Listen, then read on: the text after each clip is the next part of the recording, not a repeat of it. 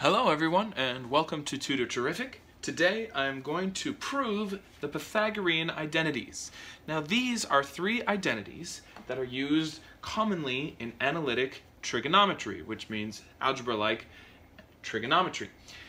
Now these are called identities because any angle can be substituted for theta. They are not trigonometric equations in which only one or a certain set of angles it works in them. Any angle substituted in for theta works in the identities. So these are very important. Why also are they called Pythagorean identities? Well, think of a right triangle and think of the Pythagorean theorem. We have a squared plus b squared equals c squared for the Pythagorean theorem. If you look at all of these, they have the same sort of form. If you realize that 1 squared is equal to 1. So that's why they're called the Pythagorean identities. Now, on to proving them. We're going to prove them one at a time with this right triangle right here. Okay? Keep in mind the Pythagorean theorem, we will use it. Let's start with the first one. Sine squared theta plus cosine squared theta equals 1. What I am going to do is I'm going to define a specific angle that I'm going to use in my proof. This one, this acute angle theta. So what I'm going to do is I'm going to set up an expression for each of these trig functions in the very first Pythagorean identity. Sine theta, when it comes to this triangle, would be opposite over hypotenuse, so b over c. Similarly, cosine theta, which is another term in the expression, is equal to adjacent over hypotenuse, so a over c.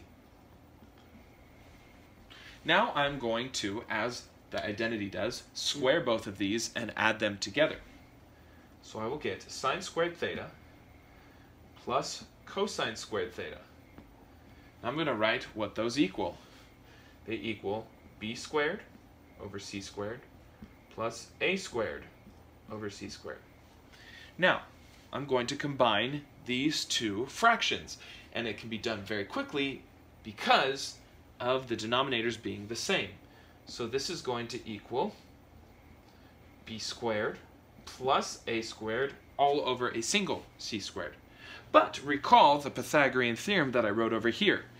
A squared plus b squared itself equals c squared. So what I have on top is c squared now. And on bottom I also have a c squared. These cancel each other. And I get 1. Thus, sine squared theta plus cosine squared theta equals 1. We have proved the first trigonometric identity. Now for the second one. 1 plus tangent squared equals secant squared theta. Okay? So what I'm going to do for this is I'm going to write the expressions for tangent theta and secant theta. Tangent theta would be equal to opposite over adjacent, so that is b over a. Secant theta would equal the reciprocal of cosine. That is how secant is defined. So secant theta would be equal to a hypotenuse over adjacent, so c over a, which is the reciprocal of a over c, cosine theta. Now, according to the identity, we're going to add 1 plus tangent squared theta, and it's going to be equal to secant squared theta. So let's do that. 1 plus tangent squared theta. This is equal to 1 plus b squared over a squared. Now comes the algebra. We are going to get a common denominator here. We can often start that process by seeing the first number as a fraction, by putting it over 1. That doesn't change anything about its value. So as you can see, this fraction, by least common multiples, needs an a squared. And the other one already has the a squared. So I'm going to have to multiply this fraction by a squared over a squared. So I get that 1 plus tangent squared theta equals a squared over a squared plus b squared over a squared. And I can combine these two fractions now into one because their denominators are the same. So I have that common denominator. On top I have a squared plus b squared. Okay? Again, the Pythagorean theorem says that the numerator itself is equal to c squared. Now, that might look familiar to you. If you jump back up here, it's equal to this squared. So it's equal to secant theta squared.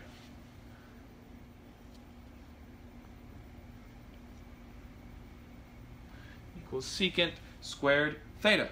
So now I have a direct connection between 1 plus tangent squared theta and secant squared theta. We have done the proof of the second trigonometric identity. And now for the last and final Pythagorean identity. 1 plus cotangent squared equals cosecant squared. As we did before, we're going to make expressions for both trig functions that appear in the identity. Cotangent theta would be equal to the reciprocal of tangent theta.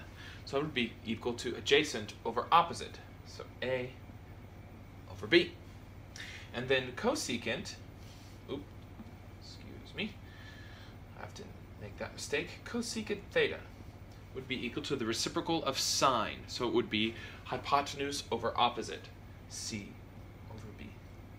Okay, so I'm going to set up the expression for 1 plus cotangent squared and show how it leads directly to cosecant squared. 1 plus cotangent squared, theta, will be equal to 1 plus a squared over b squared. Now, common denominator. Again, we will write the first fraction as 1 over 1, so we could see that it needs to be multiplied by b squared, so that we have common denominators, okay? And so now, 1 plus cotangent squared theta is going to be equal to b squared over b squared plus a squared over b squared. Get one fraction, because now the denominators are the same.